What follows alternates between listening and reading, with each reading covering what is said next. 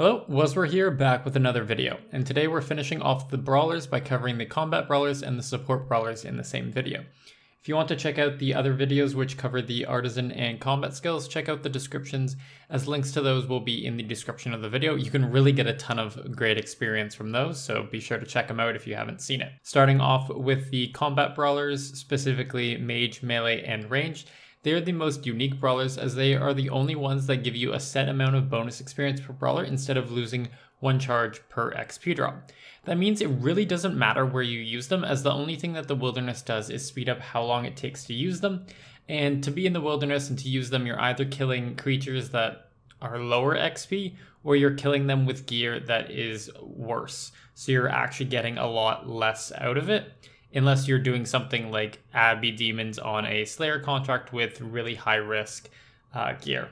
You're just going to end up being better off using them on a Slayer task where your glove slot isn't as big of a deal. Stuff like Abyssal Demons are perfect for them, just AFK and get that sweet extra XP. But basically, you can use them anywhere you do combat, so don't worry about focusing on a specific location. Prayer, which is technically a combat skill, doesn't work like the other combat brawlers and instead works like all of the other brawlers, where each XP drop produces one charge.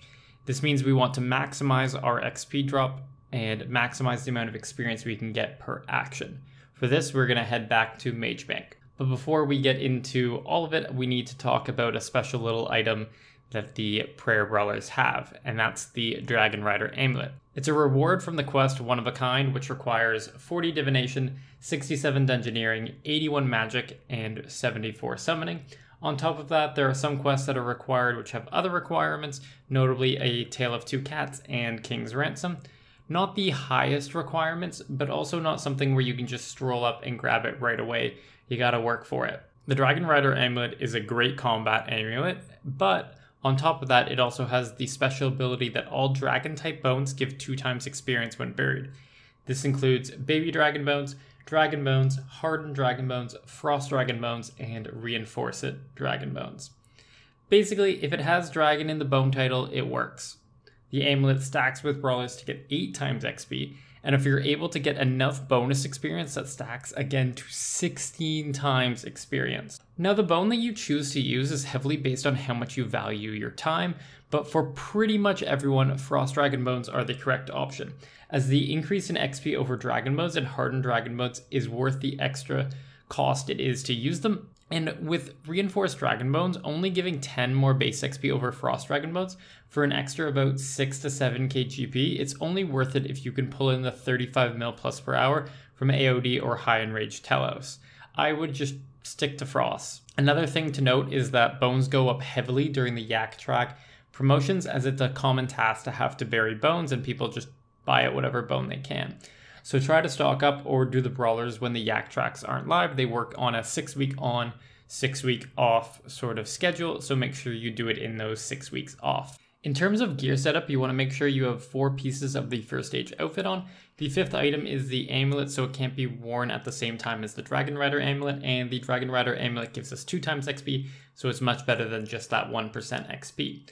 Wield your Enhanced Excalibur or Offhand Augmented Crystal Dagger with Wise on it for some extra XP. On top of that, you want to max out your XP boost with things like Avatar, Pulse Cores, Auras, and Torsal Stick.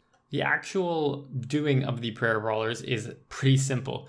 It's not that complicated, so you should be able to get this after watching me do one inventory. Just load up a preset at Mage Bank and make sure to have a Beast of Burden filled with bones as well, so you can do more per trip. And then you pull on the lever to go to the wildy and start burying bones. Note that I'm using big bones here because I don't gain anything from the prayer experience, as I'm already at 200 mil prayer and I wanted to save some GP here, but make sure you actually use Frost. To bury bones quickly, just put them on your action bar and hold down the button. As with all skilling methods, I like to have it on Z and X because of its proximity to spacebar. It takes a second to ramp up, but eventually you'll be doing 1 bone per tick. When your inventory is empty, take from your Beast of Burden, which I keybound to X, and then rinse repeat until the brawlers are done. They last for a total of 1274 charges, meaning you can get upwards of 2 mil XP for 1 brawler while using the Frost Dragon Bones if you have some good boosts. Now it's time for the support brawlers, and the easier one is going first, Agility. Agility Brawlers kind of suck as there's really only one place to use it in the wilderness, but you're bound to get PK'd before you ever end up using them if you try to use them at that location. The Wilderness Agility course, I highly doubt you'll be able to get through 439 laps without seeing a single PKer. And one death means that you lose the entire Brawler, so you get much more out of it by using it not in the wilderness. And with the release of the Anachronia Agility course, there's actually a great place to use it. Before, they used to just kind of rot away in the bank. The Anachronia Agility course has the biggest XP drop of all of the courses you end at, and it is a 19,000 XP drop.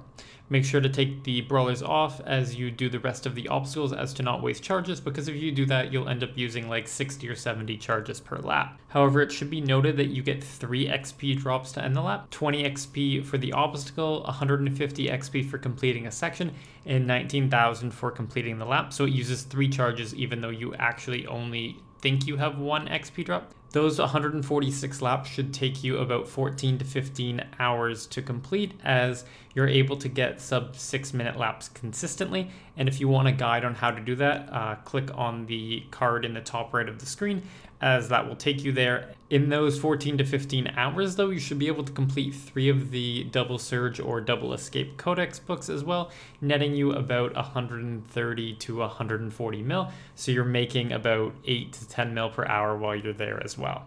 So I'm swapping over to live commentary for the Thieving Brawlers. The very first thing you want to do is teleport to the Wildy Lodestone. That lets you get right by this obelisk, where if you have the Elite Wilderness task, you can pick your location, and I'm picking out by the Rogue's Den. But if you don't have the ability to pick your location, just travel through this obelisk until you end up right here at the Rogue's Den. Then we go inside the building and upstairs to the safes. So the problem with using Thieving Brawlers here is if we try to crack open this safe, we get an XP drop every tick. So that XP drop will use our Brawlers incredibly quickly. So what we're going to do is we're going to wait till we're at 3 out of 4 dialogues, and then we're going to drop our stethoscope so it almost always fails. Now we're 3 out of 4, so we drop our stethoscope, and now it's when the thing turns blue, it's going to almost assuredly fail because we're at a high level 1 without a stethoscope. So I brought along these attuned crystal gloves to represent the Brawlers. So what you do is you just drag it onto your action bar, and that'll be wear. So I put them on, and then I click the safe, and I get the XP drop with the Brawlers on. Then as I move on to the next safe, I make sure to take my Brawlers off so I don't use them. And booyah, I can start doing this safe, and again, when it gets to 3 out of 4, I drop the stethoscope. Thieving Brawlers last a total of about 1,000 charges. I don't have the exact number as I currently don't own any, and the wiki doesn't have the information available. I asked my friends, but none of them had any in the bank.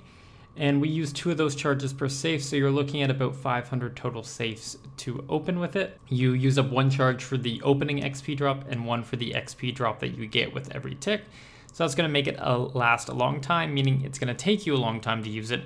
But if you spin that into a positive, you're going to have a long time of 4 times experience with this safe, totaling about 15 to 20 mil XP if you're able to use all of it. To avoid PKers, I would suggest going to a foreign language world, as they are considerably less likely to PK you at safes. One very important thing that you need to know about with these safes is if you have the Master's Thief stethoscope on your tool belt, you cannot do this method as there is no way to drop the stethoscope from your tool belt. So at that point, you should just put the Brawlers on when it gets to 3 out of 4 dialogues, using up more charges per safe, but still getting the big XP drop on the safe. That's going to do it for this video. I hope you enjoyed it. If you like the type of content I'm creating, consider subscribing or dropping a like on the video. I really appreciate every one of you. But past that, have a good day, and I'll catch you in the next one.